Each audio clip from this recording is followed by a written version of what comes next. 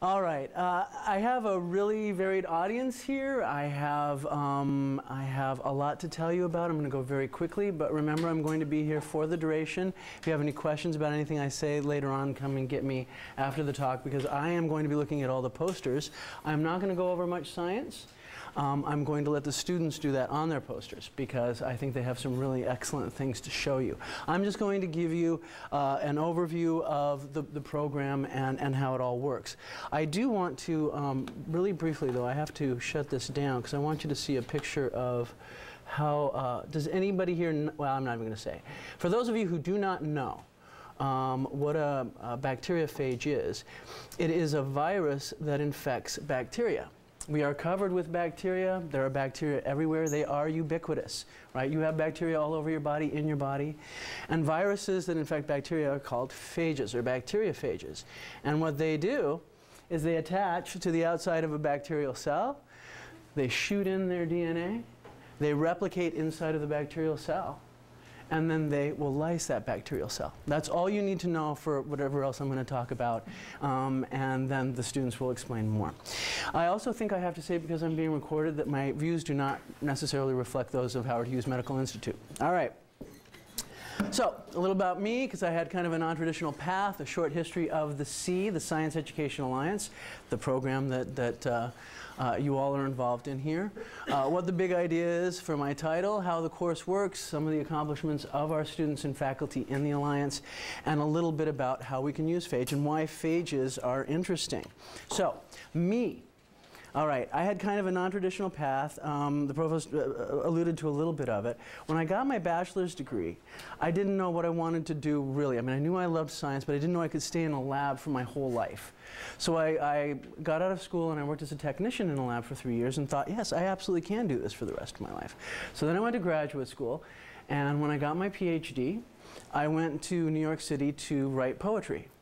Now, I didn't write much poetry, but I got this absolutely wonderful job at the Children's Museum of Manhattan teaching science to little kids through a group of teenage interns.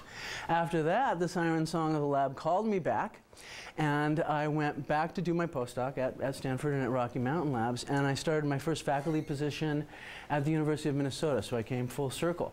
I taught at the medical school there, I did research, I had my own undergraduates, had a wonderful time doing work with them, but then this opportunity came along to work with the Science Education Alliance, and I grabbed at it, and I'm so glad I did, because I've met students and faculty like all of you all over the country. Now remember, this is kind of geared towards both faculty and students, so if we get to a part that you're not interested in, just wait 2 minutes. It will change, I promise. All right. So, the SEA, the Science Education Alliance, was started by Dr. Peter Bruns and Dr. Tawanda Jordan at the Howard Hughes Medical Institute. It was their brainchild. And what they wanted to do was form this alliance of faculty and students all over the country, communicating and collaborating on different research projects. It's a very simple idea, but it's a great idea, and I think I'll hopefully convince you of that. The other thing was that my job, this is very much what my job was, we had to get all of the materials that would be needed to help the faculty do what they wanted to do with their students.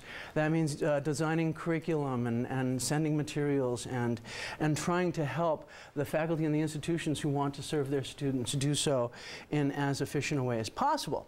So that was kind of my job, helping write the curriculum, watching the course be built. So what is the course? The phages course, it's called SEA Phages. I can't even tell you what that means now. I mean, scientists are very good at acronyms, as we all know. But I'll have it on a slide later. The idea behind the Science Education Alliance's first initiative, which ended up being this phages course, was that we were going to introduce students to the excitement of research early in their careers, mostly as freshmen. Oh, yes. Yes, thank you. Early in their careers, as early as possible. But it was very important that this be authentic research. Not something that you do that's been done before, not a canned lab, something where you're really generating data. And it allows the faculty to say, okay, I'm teaching, but I'm also generating data and doing research. So you see how the plan was to help both faculty and students accomplish great science. So what we had to do was figure out what the first initiative was going to be, what the course was going to be. And it turned out to be the phages course. Because it is discovery-based, The students are absolutely generating real data that is being used by scientists everywhere, and the protocols had to be doable. I spent most of my first year in the lab making sure that anybody at any equipment level at any university or college across this great land of ours would be able to do these experiments. That was what I did my first year. And the lead scientist for this program, the expert in phage biology, is Dr. Graham Hatherill from the University of Pittsburgh. And this whole course is based on something called FIRE that he did, and it was a phage hunters course. And what we did is we expanded it on the national level and we offered it to freshmen. So you with me so far? Okay, I see some nods, we're good. So what his job is to pose a scientific question to the students every year and have the students collect data to answer that question. And he's also responsible for the QC of that data. In other words, he has to make sure that that data is in fact vetted and publishable. It is authentic data. What we do is we troubleshoot all of the protocols. We've changed the resource guide and laboratory manual that the students use every year to make it as easy to use as possible so that the faculty who is trained and has the curriculum and some of the materials can focus all of their attention on working shoulder to shoulder with the students to generate these data. Okay? So I hope you have kind of an idea of what I did. I wrote the curriculum, helped troubleshoot the protocols, and we all work at HHMI very closely with Dr. Hatherill to make sure things are going well. Now, this is for the educators in the audience. If any of you have seen all this stuff coming down from DC about what we have to do with our students in order to give them a really good, solid education. They're always talking about concepts and competencies. No more flashcards. We have to get students able to think about what they're doing in a way that makes them productive scientists or whatever they do later in their career. But the question is, how do we do this? Now, I didn't have this slide until just recently, and the reason I didn't is because I have learned this myself working with all of you over the past few years. And it hinges on two more C words, not SEA, but the letter C words. One is context, and the context is phages. You're all learning great things about science by working with phages. But also, incredibly important to this, equally important, is that sense of community. All right, so let me back you up a little bit. You are a student in a laboratory. I can talk to any of you, parents, educators. I saw a little baby over there too. I want you, yeah, hi, sweetie. Here's a student. Now, when you're going to college and you have to learn something and do well on a test and graduate, you're pretty much responsible for your own education, and that's the way it should be. There should be a certain amount of personal responsibility. All right? You get help from the professors. They teach you, they give you materials, they go online, they have office hours, but you are responsible for learning that material, right? As always. But let's add another layer to that. Let's say you do like an inquiry-based lab where you go out and you collect some kind of data and you figure out the answer to a question working as a group. That community is you, your faculty member, and all of your classmates. But let's make this even bigger. What if every single one of the students who are in that class are an extension of that lead scientist laboratory, right? That's when it starts to get really cool. Because that lead scientist can guide you, and you can inform him, and there's a wonderful kind of synergy that happens.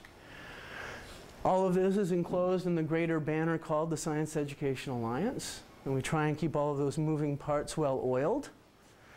And what I think is probably the most important part of this is the scientific community, because the data that these students are generating make it all the way out into publications, GenBank submissions, symposia, lectures, all of that, posters that I want you all to look at.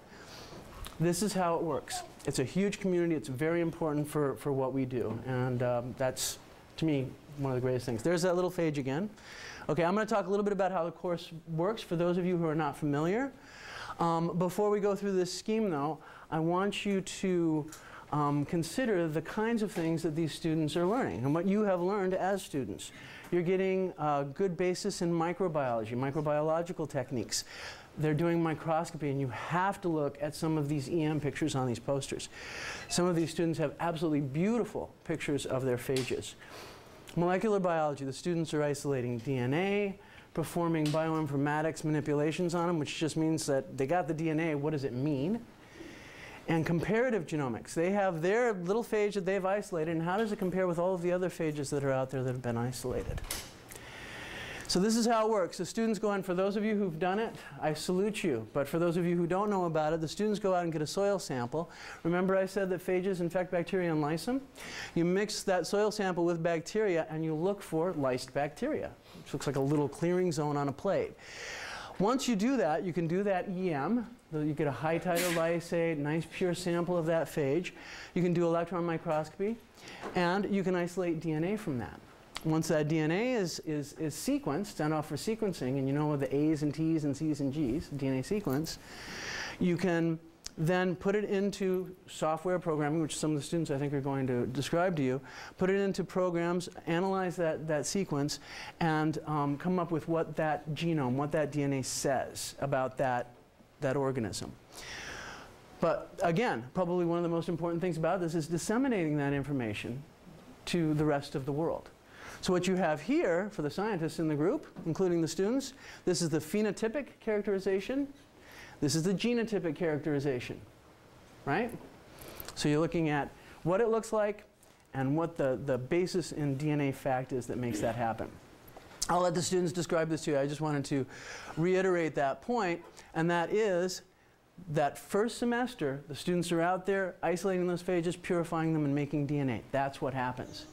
Then over the holiday break, the students will go on break, and the faculty will grade finals, and the genomes go off for sequencing. They come back finished, meaning it's complete, there's no ambiguity, this is what the sequence looks like, and then the students work very hard in a computer lab now, not in a wet lab. They're not wearing lab coats anymore. They're in front of a computer, and they are analyzing the genome of this organism. They come back, and hopefully they get a GenBank submission. What that means is, this is the genome, this is what it looks like, this is where the genes are. I'm going to put it onto GenBank, which is an NCBI database of all of the DNA sequence that's ever been made out there, okay? Humans, butterflies, phages, all right? It goes into GenBank, and those students are authors on those GenBank submissions, right? So, the accomplishments. I don't know where I am on time, but I'm just going to keep rolling. Phages galore. We have had in this program more than 3,000 students participate as of the end of this year. We're only in our 4th year. You guys are part of the 4th cohort. More than 150 faculty and TAs have been trained, almost 70 institutions. More than 2,000 phages have been put onto the Phage database in Dr. Hatfield's lab. Of 2,400, almost 2,100 belong to C students. All right? 232 of those genomes that have been sequenced, and most of them have been finished. 97 GenBank submissions, and it's rising every day, because this is the time of year when all of those GenBank submissions are being put out there onto the web for other scientists to use. So do you see what's happening here? The students are generating data on a national scale, and that is being used by scientists on an international scale. So I'm not going to go much into this, but these letters all designate clusters. The phages that the students find are all unique. Some of them may be very closely related. Some of them may be very distantly related. But they all get put in clusters called families. And just as an aside, when I started this, we were up to cluster like F. And in 4 years, we're already up to, can you see M there? Okay, there's lots of phage families. These are all mycobacteriophages, one kind of bacteria. All right? And the mycobacteriophages are incredibly diverse, incredibly diverse. So we've got duck, and we've got duck, and then we have goose. Okay? Corpus Christi. You guys have annotated. Has it been submitted to GenBank yet?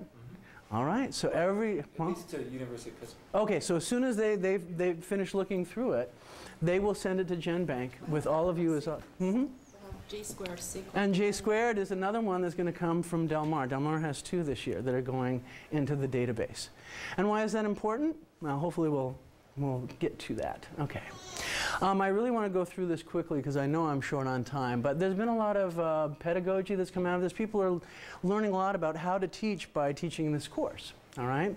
This is a publication on how peer mentoring is being used at one of our schools so that when students learn this, they go back and they teach the incoming freshmen the following year. All right? The majority of the students who do this, I think I might have said this, are freshmen. Another publication was at UMBC, the University of Maryland, Baltimore County. They did this only with non-majors. Who are my Phage students in here? Mine. The Phage students. Okay.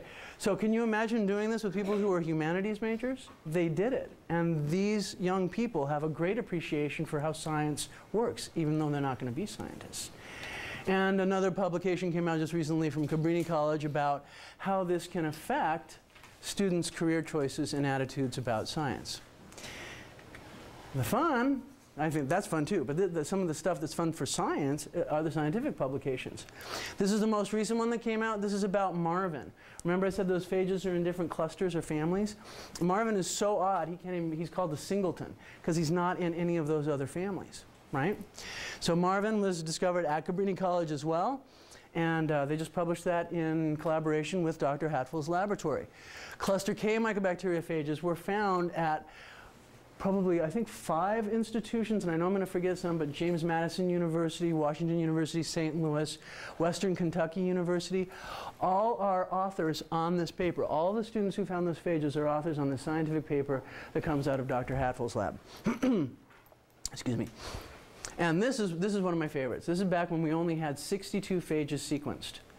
See the names up there? Primarily students. These are students who found these phages and who helped in the analysis of this huge number of phages. We thought that 62 was a huge number. It's getting huger, okay, all the time. So now I'm going to put the phage students on the spot. I know who some of you are because you wore that t-shirt, all right? So I'm going to ask you to volunteer, or I'm going to pick on some poor soul who made the mistake of wearing their C t-shirt today, all right? So I just want to ask, just throw out something for me. There's no such thing as a wrong answer because all of these ideas are good. But why would anybody, give me one reason why somebody would want to study phages? Anybody? Antibiotic resistance. There you go. Okay, so phages can be used to diagnose diseases. I'm not going to go into that, but phage therapy is a huge thing right now because antibiotic resistance is a problem. Everybody knows about antibiotics, resistant bugs, right? You know tuberculosis? How many people in the world are infected with tuberculosis right now? How many people? Anybody? Give me a number, right there. Just give me just any number. 12? Give me a number. A million? 200. 200, more than that. Keep going up. Million? Huh? 4 million. 4 million? More than that. I was talking 200 million. More than that.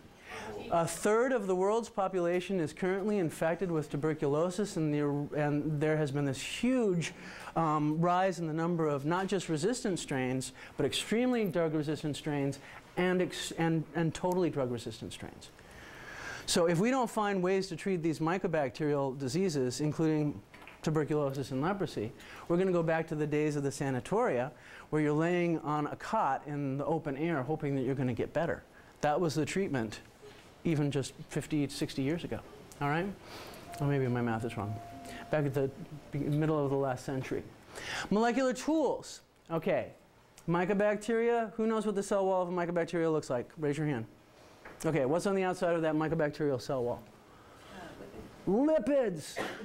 It is not easy to get DNA into a bacterium that is covered with this gooey coat of lipids, right? We couldn't do genetics on the mycobacteria for years. But then phages were used to design molecular tools to deliver DNA into there. How? You saw that little cartoon? Now it squatted down and just put his DNA right into that cell. You can deliver DNA to mycobacterial cells using phages. Modeling evolution is another big one. With all of this diversity and all of these phages to look at, we can make some really interesting observations about how these organisms evolve. Not only do they evolve, they can transfer DNA back and forth to their host cell. So right underneath your feet, right now, well maybe not in this room, but in the soil, there are millions of genetic exchanges going on, God, billions, trillions, gazillions, every second. So that's one way of looking at it. So what else do we have? Let's really, really stretch our imaginations. You have this organism that can kill a bacterium. What would you use it for? I will call on, no I won't. Cure the common cold. Pardon me? Cure the common cold. It's a possibility, because it seems kind of far-fetched, because the cold itself is caused by a virus. But there are things that maybe we can kind of go make end runs around. So let me give you some examples of what other ways that people use phages. Do you remember the anthrax letters? I'm telling you, the entire district of Washington, D.C. was afraid to open their mail, okay? And this led to this huge resurgence of bioterrorism research. And this gentleman here, Dr. Vincent Fischetti from Rockefeller, let me go back just a little bit. When the phage puts its DNA into that host cell and makes copies of itself, how does it get out of the cell? It has to bust open that cell. And it does so, the bacterial cell, it does so with something called a lysine. So what Dr. Fischetti did was he isolated the lysine, and he can take this lysine and he can spray it on anthrax bacteria and anthrax spores and kill them before they can kill you.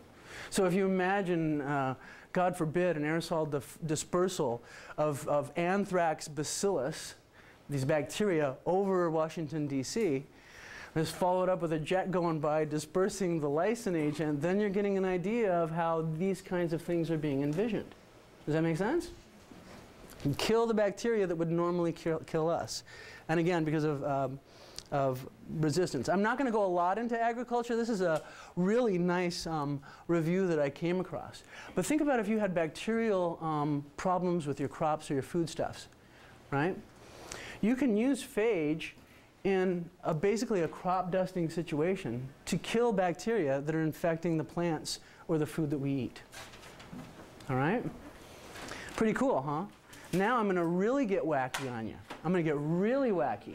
Just a couple more examples. I'm going to turn it over to the real scientists here. Okay.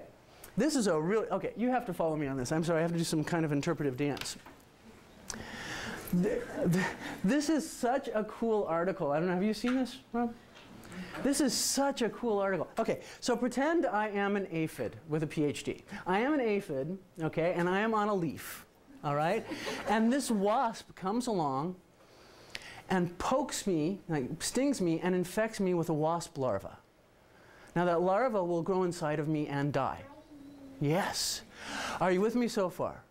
I will die because that wasp larva grows inside of me and busts me open and kills me. Now remember I said that you and every other organism is covered with bacteria, right? I'm an aphid, like any other organism covered with bacteria. If I have a certain bacteria on me, that wasp larva will not grow, okay? And inside of the bacteria that's on the wasp, it's like the hole in the bottom of the sea thing.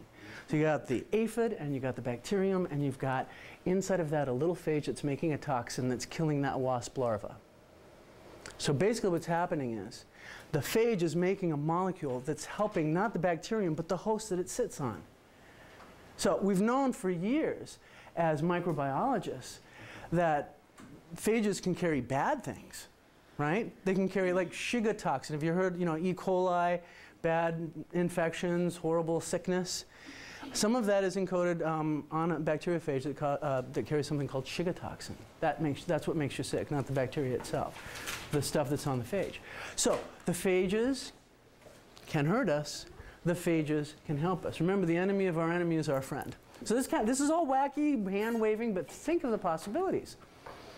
Biofilms. Anybody here know what a biofilm is? Anybody heard of it? Besides Dr. Zhang? Yeah, tell me, Jennifer. Biofilm is basically like it's bacteria that just grows in a thin layer across the surface. For instance, our plaque, it's a biofilm. That's right, plaque on your teeth. Very good, thank you. So, yeah, and what happens is these bacteria that grow in this mass, it can be on any surface, even the surface of water, but if they grow in this mass, they have something called extracellular matrix. This guy right here, Jim Collins, he's actually an HHMI investigator, and he found a way to take phage, put in them an enzyme that will dissolve the extracellular matrix, spray that phage onto the bacterial mass, and it will eat holes in the biofilm. Why are biofilms a problem? Plaque in your teeth is one thing, but what about if you get bacterial infections in catheters, or in artificial hearts or shunts or any kind of biomedical device? Also, industrially, I don't know if you know about this, but the Alaskan oil pipeline is slowly getting smaller because of biofilms that are growing on the inside of those pipes. There's a huge industrial application for the getting rid of biofilms. Phages, all right? The last one, and this is one of my favorites, this comes out of UT Knoxville. You're worried you have listeria on your chicken? I am.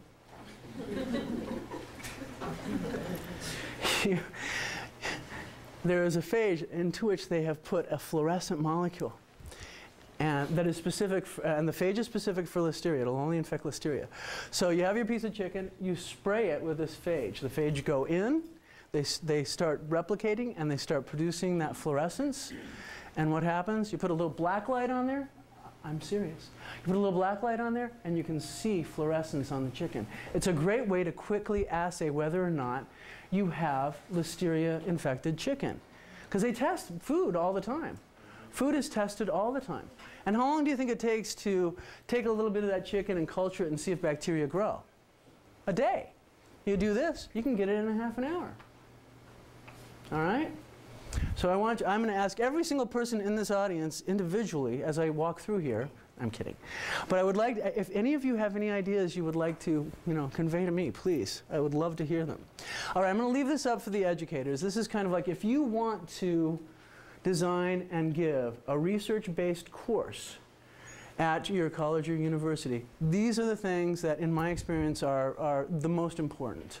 And the things that I've already talked about: ownership, involvement in a community, a really good lead scientist. And for our students in here, thank you for not doing research that's already been done. Every single one of your phages is unique, and you are contributing substantively to the study of mycobacteriophages that's being done at Dr. Hatherill's lab and elsewhere. I like to see all these collaborations bloom and grow. And my email is right here. If you're interested in getting any of these articles that I alluded to, or you have any questions for me beyond what we have time for today, please feel free to contact me. And I'll stop there and let the real scientists talk. Thank you.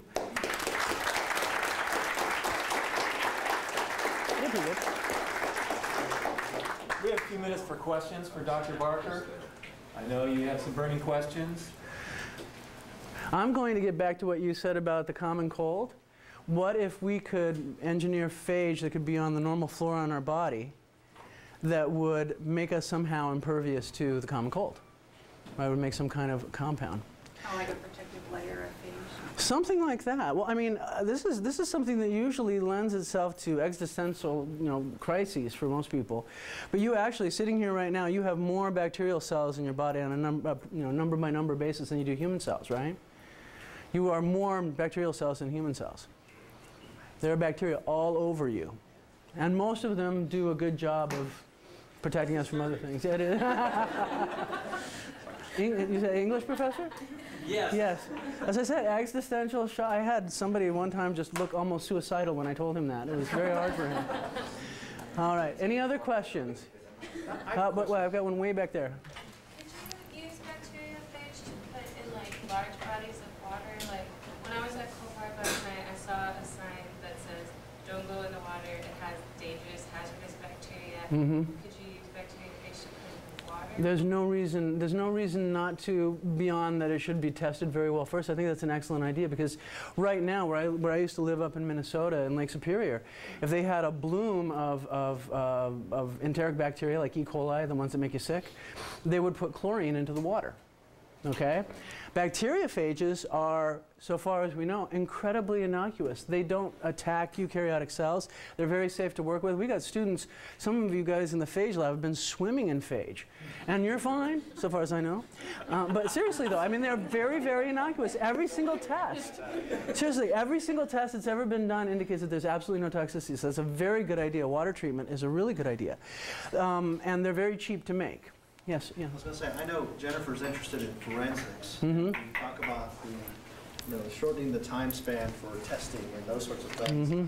I don't know, Jennifer, do you know of any technology out there where they're using that to, as it applies to forensics?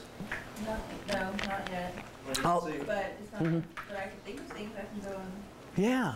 Yeah, we should think of some stuff, and then we'll make $1 bazillion.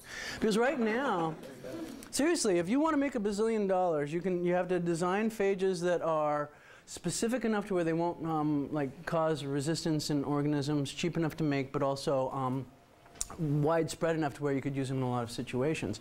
But the other thing, if you want to make $1 bazillion, is design a medical device that bacteria will not stick to. That's why it's so important to get the bacteria on the other end. You want to make $1 bazillion? Believe me, I've tried everything, and I just can't find anything that bacteria will not stick to. I was interested in biofilms for a long time. Yes, sir?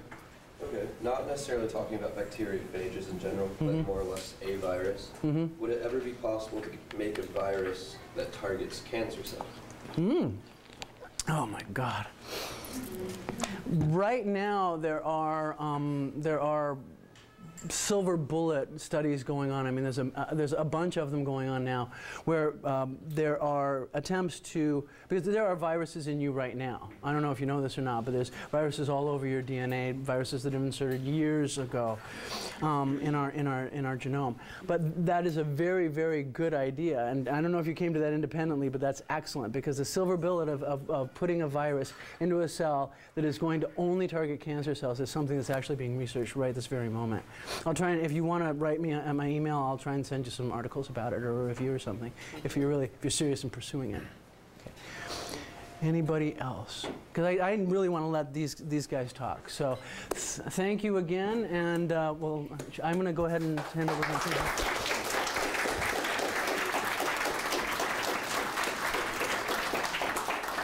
Don't run off. No, I'm not. Give that to me. Oh, okay.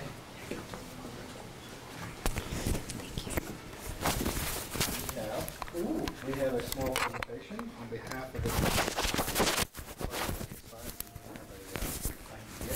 First one here, I'll let you hang on. Thank you. Going up over my back. Go ahead and open this first. We will present you with this on behalf of the faculty, staff, and students at Delmar College. We'll present to Dr. Lucia Barker this memento, and thank you for sharing this wisdom. It's exciting. As a non-science guy, I'm raising, I think, 2 scientists, it seems, at least one of them for sure.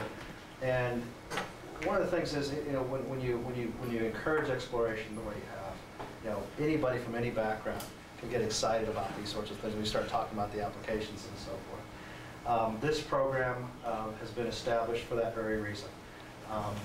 You know, this is one of the events that I dressed up for you. This is Friday, and I don't have to wear a tie, ladies and gentlemen. But I dressed up for this.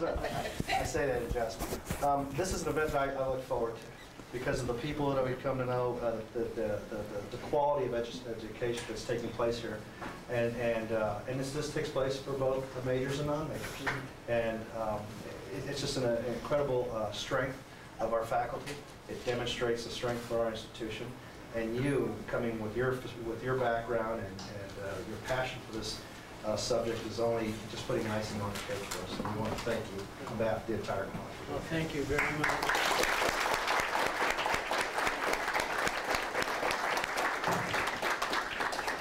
Okay, so folks, we're going to have 2 students give short presentations.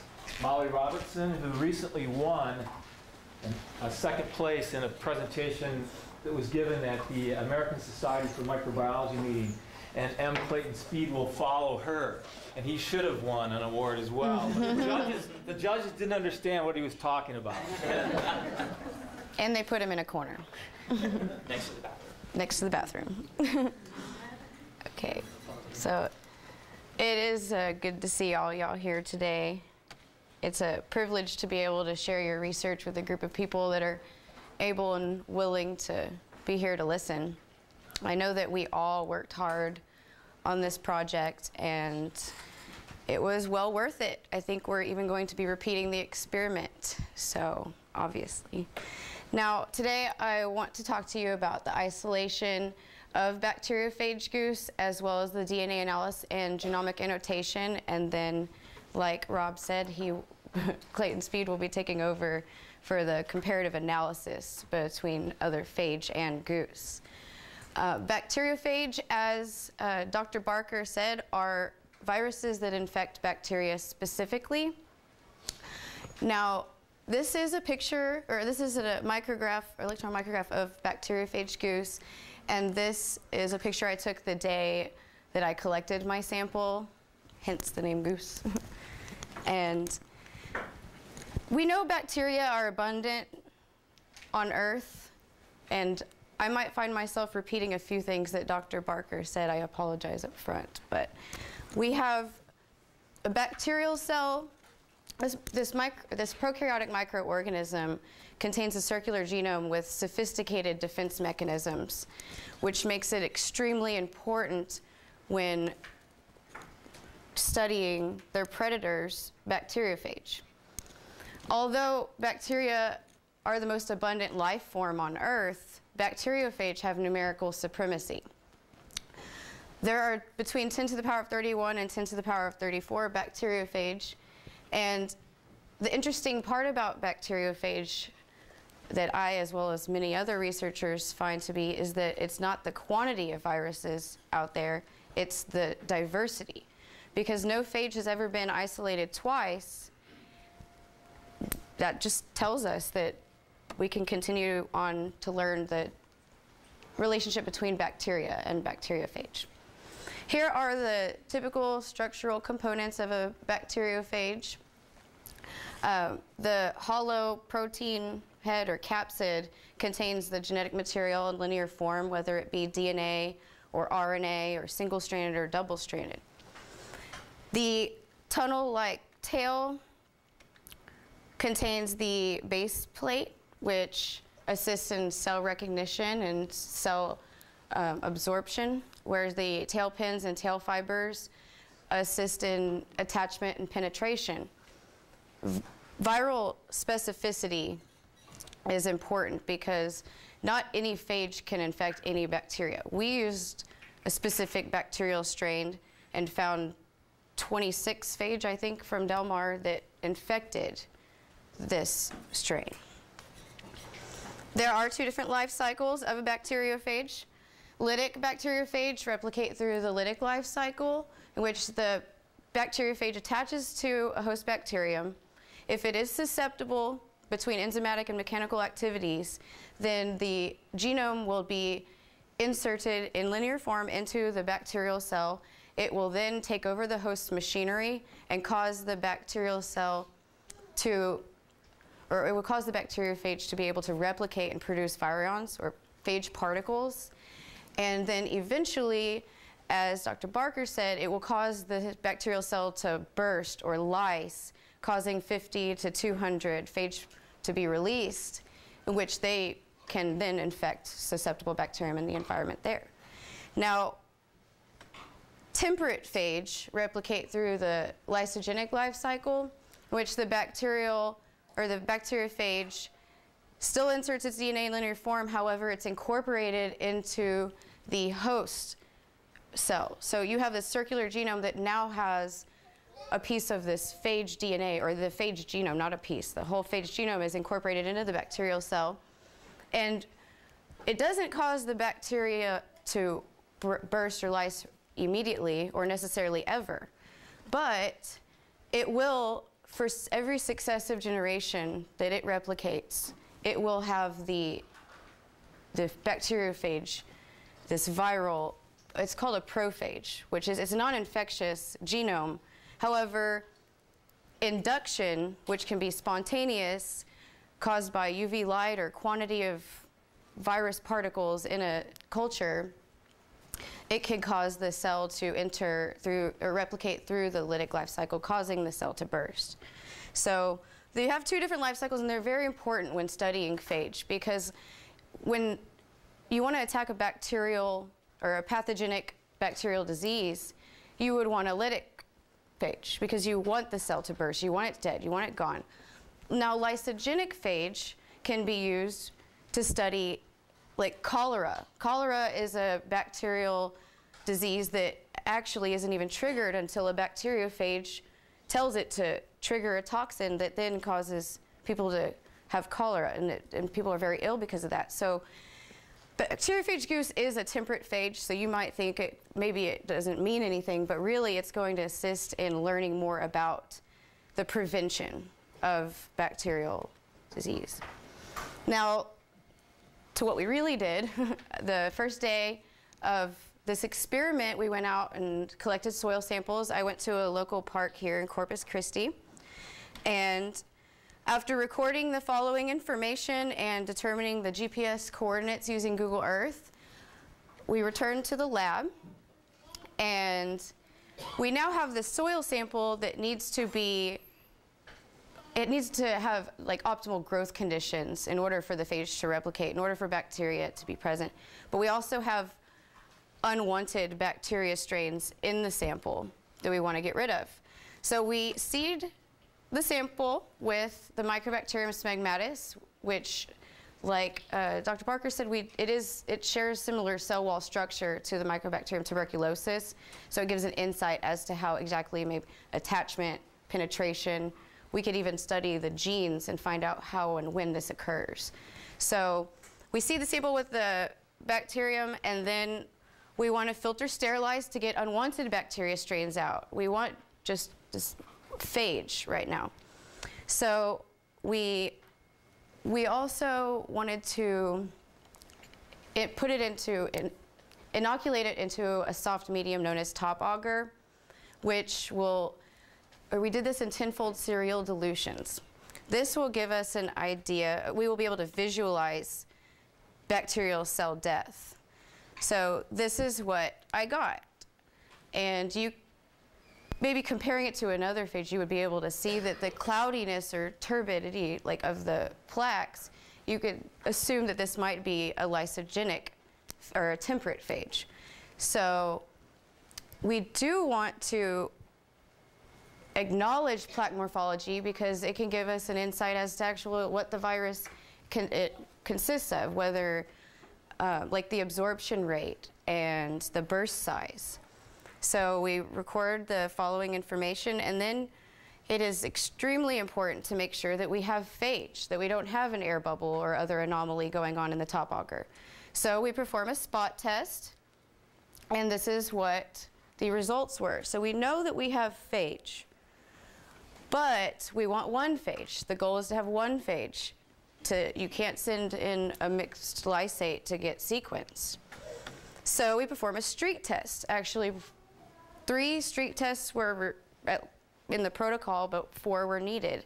We finally got one individual isolated plaque, and then came the fun part. We were privileged to be able to send our image or our phage to a sequence or an imaging center where it was the University of North Texas. So we took a sample of our lysate and put it on a tiny little copper grid and stained it with uranyl acetate, where we then sent it off, and a couple of days later we received these images as well as the other students. We got a set of 5 to 8 images per person, which was really cool. And what this determined was the size of the capsid. So you could see from this bar that the capsid is about 50 nanometers. And this basically correlates to it does correlate to the size of the genome that the phage contains. And the tail length corresponds to the tape measure protein, which is the largest protein in the genome.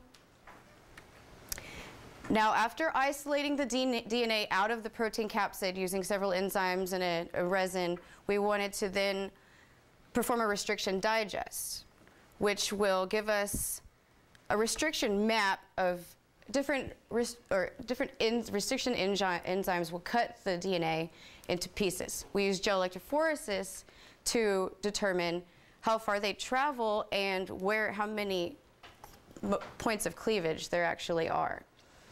So these are the enzymes that we use, which are very common restriction enzymes used today in research. We also used a marker to determine size. Now, we compared this restriction map to those of other known mycobacteriophages to determine maybe is this worth sequencing, is it not? We had a variety of results. Now, it can't be sequenced if it's not at least 23 kb, which is 23,000 base pairs. So we used a common bacteriophage like as a marker, which is the DNA lambda, and we could tell that it is at least 23 kb. It could be more, but we know it's at least 23 kb. So we're good to send into sequencing, and we bacteriophage goose was sent to the Pittsburgh Bacteriophage Institute, where they used the ion torrent sequencing method to sequence the phage, and they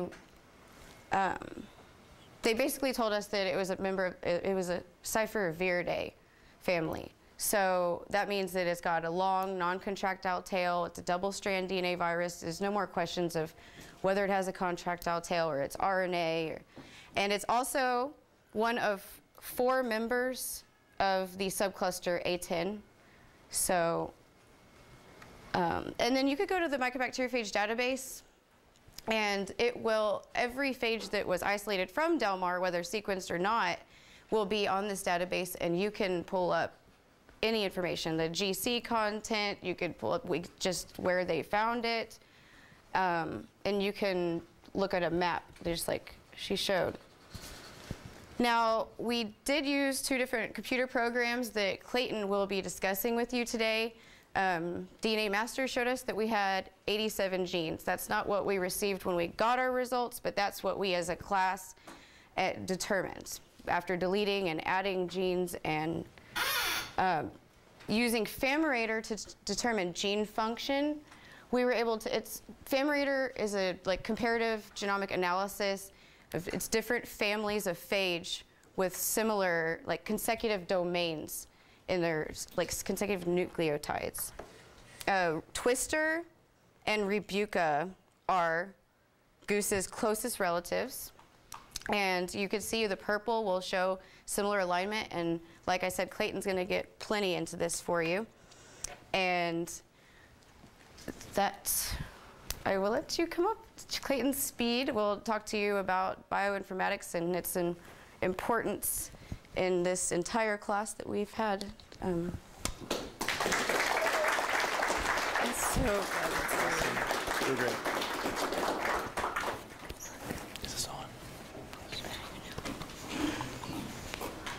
Okay, thank you, Molly. Okay, so why are we here? Why did Molly crawl around on her hands and knees in the mud in the goose park to get a soil sample to get a virus? We've got to figure out why the virus looks the way it does, acts the way it does, and we know that because of the genes. And we can get all of that information through the wonderful science of bioinformatics. Okay, so the first tool we used is a program called DNA Master.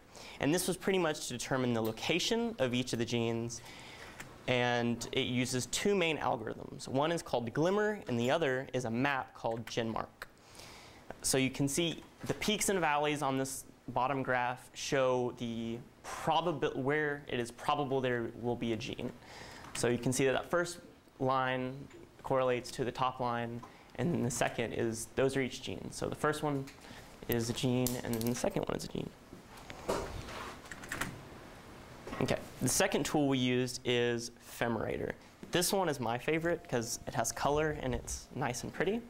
And this basically shows the similarities between the family. If these were people, you'd say that, okay, each one of these are genes, maybe a gene for hair color or eye color, and everywhere it's purple, it shows where the family trait is similar. So wherever there's white, you know there's a little bit of difference, because you can't have it the same, because then it would be the same virus. And each of these blocks represents a different gene. So as you can see, there's about 80 genes up there, so there's about 80 genes in our genome. The closest related viruses are Rebuca, which is still in draft at the University of Texas, El Paso, and Twister, which is done, completed, and is one of the most perfect genomes out there. Okay, the last tool we used is a database called HHPRED. This is going to help us assign function to each gene and is going to help us determine the 3-dimensional shape of these proteins and so we can figure out how they interact within the whole thing. Now this does use the rainbow scale, so everywhere you see red, that is 100%, 99% that there's going to be a gene, and that's going to be the assigned function. Then you get down into the greens, and you definitely don't want to go with the blue. If you go with the blue, you get kicked out of the class. Okay, so now those are the programs. Let's get into the genes. When we first started looking at all these different programs, our numbers were thrown off. We couldn't figure it out. Why didn't our genes start with everybody else's genes? The virus Twister, who's most similar to Goose, has a gene there, and a virus LHTSCC has a gene there, but Goose has a big blank. So it took us forever to figure this out, but once we looked at all our maps and we saw that there was potential for a gene, we checked and there was. And it's actually an endonuclease, which bacteria produce these enzymes to attack the phage. Once the phage enters its DNA into the cell, the bacteria will release endonucleases to cut up the DNA so that it can't replicate, so it can save itself. But Goose, being the sneaky virus that it is, said, I like that gene. I have to cut up the circular DNA of the bacteria, so I'm going to steal it and use this defense mechanism as an offense mechanism. So, awesome. So once we did it, we went to HHPred, and this is a three-dimensional shape. The orange is the DNA structure, and then these blue lines here and here, those are the zinc finger. That's what is going to actually start cutting on the minor groove of the DNA. The next gene that we have is called an integrase. Integrase, they come in two different types, tyrosine and serine. They both are very effective at mediating the recombination of DNA. Well, what does that mean? Basically, the virus has a linear DNA sequence, and the bacteria has a circular DNA sequence. Well, apples are not oranges, so they have to use this tool of the integrase to make the linear DNA into a circular form. So we're looking at Goose, and we're looking at Rebuka, and we see purple, purple, purple, perfect, everything's right, and then all of a sudden this big white line shows up. There's 300 base pairs missing out of our virus. Why is that? It very well could have been a sequencing error when the ion torrent sequencing method, it senses hydrogen bonds, and maybe it just didn't see them. So we had this little issue. Or maybe it was a mutation. Because in the bacterial world, either you use a gene or you lose the gene. They don't want to spend the time and energy required to make a gene they don't want to use. So as much as integrase is important and as much as it is beneficial, it's not 100% necessary. There are other genes in the genome that can kind of pick up the slack. So when Goose no longer needed this gene, it literally started chopping it up and getting rid of it.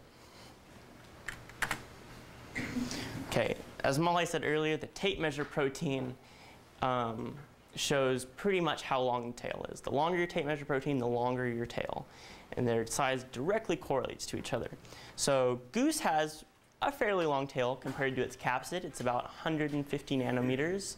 And so you'd think that your tape measure protein is a little bit longer than most others, which ours is, which is very nice that our data matches up. The tape measure protein, the tail assembly chaperone. This is the hardest gene in the entire genome to figure out where it is, because no computer in the world can look at this sequence and give you a definite answer. Most of the time you have like little triplicates of amino acids and nucleotides, and here, instead of it being ATG or GTG, it just is A over and over and over again. And every computer in the world just gets confused, and it puts one gene into two boxes. So that throws your numbers off. But if you spend, if you get to the lab about 6 a.m. and then you leave about 6 p.m., you can actually figure out where this gene starts and stops. And you can get the real story. So you actually can see it's one long gene and one tiny gene together, where it's coding two genes at the same time to do one purpose. Well, what is the purpose of this chaperone? Well, it pieces together the major tail subunit to the minor tail proteins, and that is going to, those 3 proteins together will make the tail itself. And then that will use the tape measure protein as kind of the guide to how long do I make this? How many times do I keep putting these proteins on? Okay, so conclusion, goose is the only bacteriophage that has been sequenced, annotated, isolated, and is going to be put in the gene bank for South Texas. That's big.